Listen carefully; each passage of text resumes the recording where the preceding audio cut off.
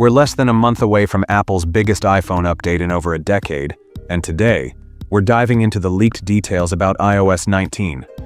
So, iOS 19 is looking like it's going to bring some serious changes, and I'm talking full-on redesigns here.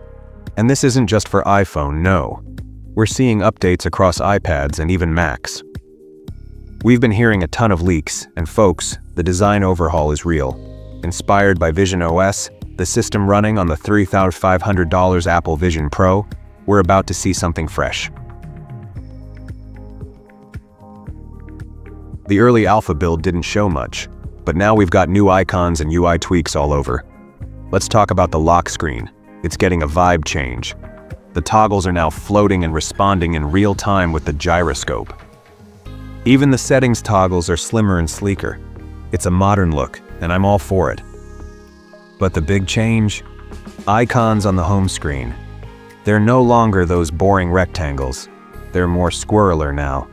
Yeah, I made that up. But they're halfway between circles and rectangles, and honestly, they look pretty cool. It's not just icons. The camera app's getting a makeover too. Bigger viewfinders, more intuitive toggle placements, and let's hope the Photos app finally gets fixed. Also, iOS 19 is introducing a floating tab bar in apps. It's like Apple realized we all have huge hands, and reaching the top of the screen was a workout. With the tab bar now floating, everything is more accessible. You can finally hit that search button without doing finger gymnastics. Alright, moving on to the juicy stuff, multitasking. There are rumors about iPhones turning into mini computers when plugged into external displays. Think Apple's version of Samsung's DeX. Sounds cool, but is it happening? We'll see. Also, Apple might be partnering with Google for AI integration.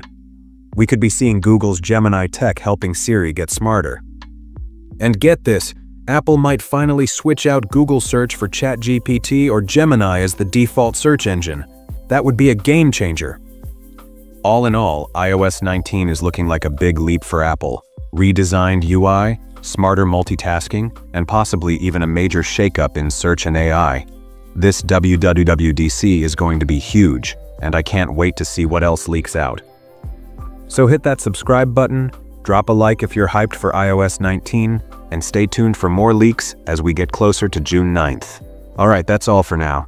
Catch you in the next one. Peace.